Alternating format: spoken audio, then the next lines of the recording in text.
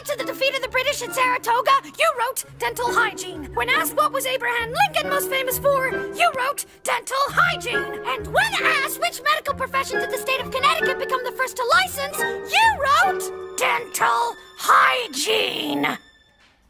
1 out of 3. That's the best you've ever scored. Well done, Watterson. Hip, hip, hooray. All right, I need to say something.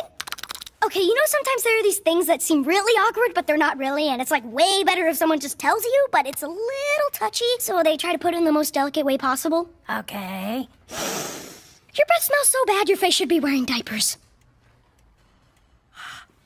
Ah!